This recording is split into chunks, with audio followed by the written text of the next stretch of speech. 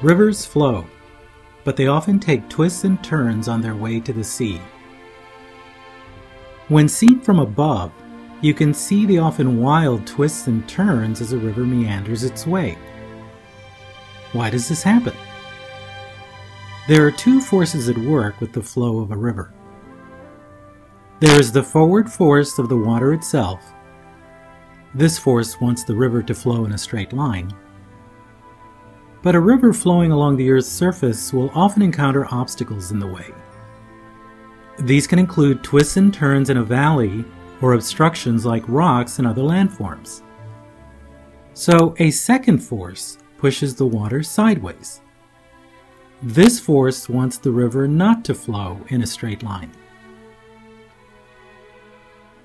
When two opposing forces act on an object, they often balance each other out. In the case of rivers, the two opposing forces, one pushing forward and one pushing sideways, cause the river to meander. If we look at things geometrically, here's what happens. The river moves from point A to point B. The shortest distance, d1, is a straight line. But the actual path that the river takes is d2, which is much longer. The ratio of d1 to d2 gives important information about how much the river meanders. Different rivers have different ratios. Let's use the TI-Nspire to simulate a river and investigate these ratios.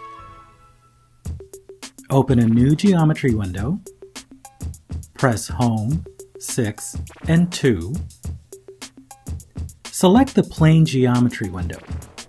Press Menu, 2, and 2. Create 2 points at either end of the window. Press Menu, 6, and 1.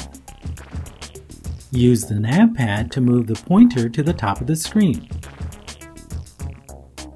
Press Enter to define the first point. Use the nav pad to move the pointer down. Press Enter to define the second point. Connect the points with a line segment. Press Menu, 6, and 5. Use the nav pad and click on the first point. Use the nav pad again to move to the second point. Click on that point to create the segment. Measure the length of the segment. Press Menu, 7, and 1. Move to the segment and click on it. You'll see the measurement appear. Use the nav pad to position this measurement on the left side of the screen. Click to place the measurement. Now let's label the measurement. Press Menu, 1, and 6. Use the nav pad to position the text cursor above the measurement. Label it this way. Click and move the point to see the measurement change. So this is the path a river would take on a straight line path. Let's now create the path the river actually takes. For that, let's refer to this satellite image of a river. Here's how to model this river on the TI-Nspire. Press Menu, 6, and 9 to access the Circle Arc tool. We will be using this tool to simulate the twists and turns of the river. To use the Circle Arc tool, you need to define 3 points. For the first arc, click on the top endpoint. Then click to one side of the segment as shown. Then click on the segment itself. Continue creating arcs on either side of the segment. Your last arc should be on the bottom endpoint of the segment. Once you have constructed all the arcs, measure each one. Press Menu, 7, and 1. Use the nav pad to move the pointer above the arc. Click on it and place the measurement next to the arc. Repeat with each of the other arcs. Now add a text label for the combined measurements of the arcs. Press Menu, 1, and 6 and add this text label and press Enter. Next, using the text tool, write the following expression. Each letter corresponds to one of the arcs. We will use this formula to find the length of the river. Press Menu, 1, and 8.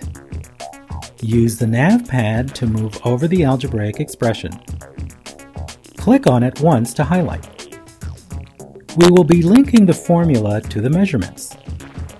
Use the nav pad and move to the first arc measurement. Click on it. Repeat for each of the other arcs.